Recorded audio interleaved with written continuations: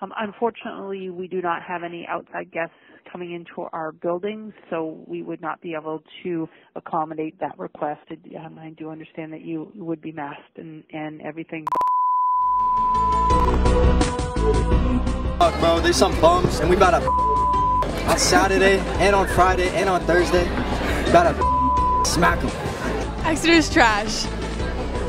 Oh, all I gotta say is Exeter boys soccer, absolute trash. I think it's gonna have to be an absolute shutout.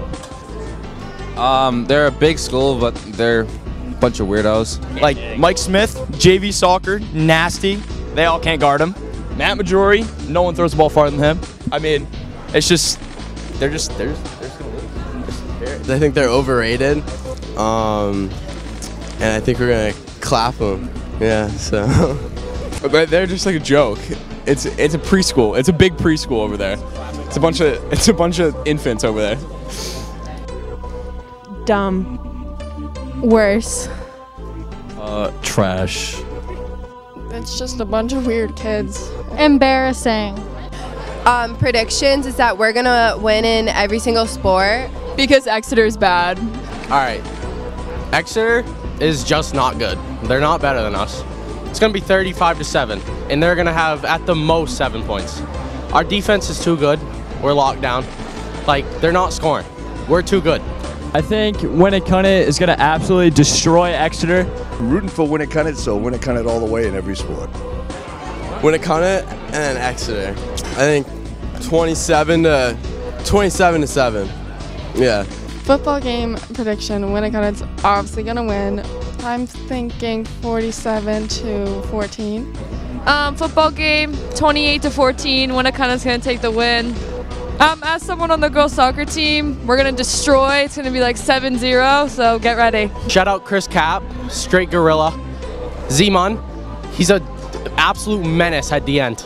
This kid cannot be stopped. Matt Alkire, you're not stopping him. Come on. I don't shout out anyone from Exeter, but I shout out Tate Goucher. Coach Ball, good luck, but I'm still rooting for Winnacunnet.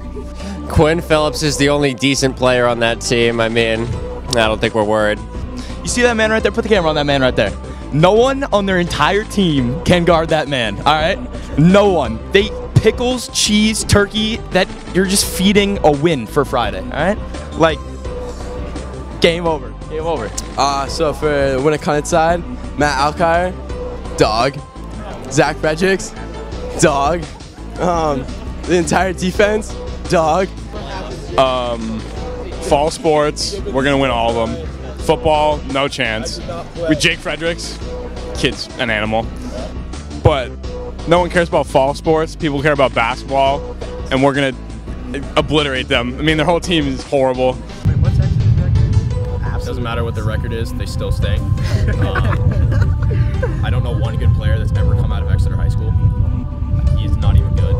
Like, I started playing this sport not too long ago. These kids have been playing all year, still stink, still a bum. Like, it's kind of how it is. Yeah.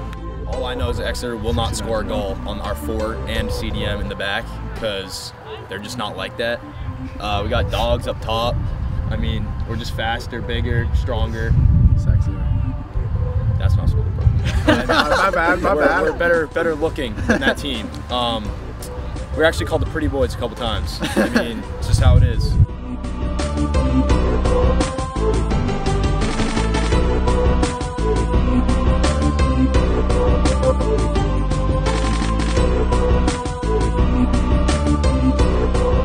We got Riley McKenna in the back, got my two Savini twins, got Mason, Kai Quinn on the side, Peace Wiz up top, Kate in the back, and our biggest secret weapon, of course, my girl Sierra. Shout out to you. Oh, score prediction. I'm thinking definitely 2-1 Warriors take the dub. Yeah. No. Like, what's a Blue Hawk? Heard you guys lost your whole starting lineup from last year. Don't know what you're gonna do, but we'll find out. I'm also calling out Emma Collins. I'll see you Friday night.